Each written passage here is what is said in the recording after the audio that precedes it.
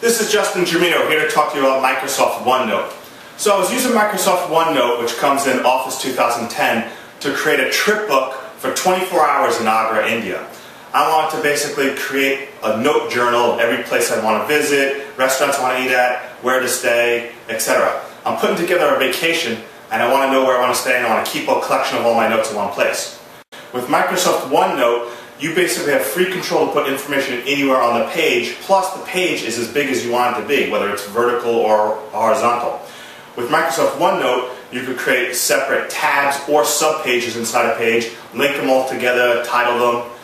It doesn't just take text. You can literally put images, video, links, freehand draw, create shapes, highlight, use arrows. You could click web pages and insert them into OneNote via snippet, and OneNote will automatically link and include the credit with the link back to the website you snipped the information from. This way you can go back and collect more information directly on the website.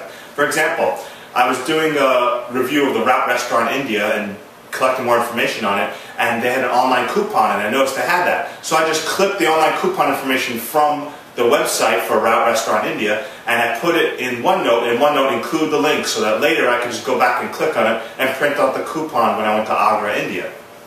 Other things are, I took sample images and photos from the restaurant, from the Taj Mahal, and I included them in OneNote. I basically used it as a journal or as a book, and that's why it's called a trip book.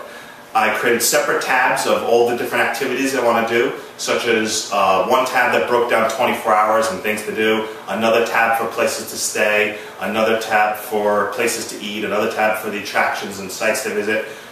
You can size pages. You can print out your OneNotes and select paper for letter or legal size. You can conform the pages to be whatever size you want, but you don't have to. You can leave them completely open.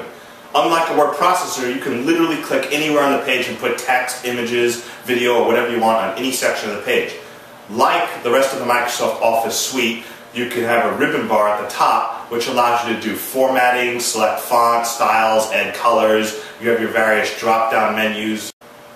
OneNote is a very useful application for putting together information you want for either a trip, for an entry, for a journal. It's a great diary type application too, because you literally can put whatever you want in it. It can be used like a digital scrapbook because you can put images, collages, files, videos.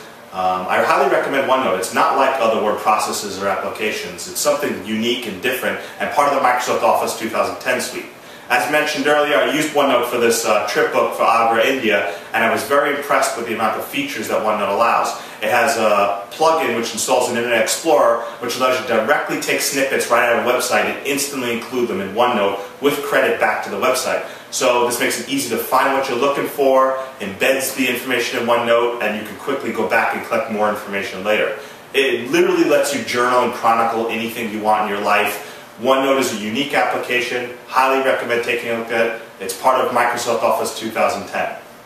This is Justin Germino talking about Microsoft OneNote, which is part of Microsoft Office 2010.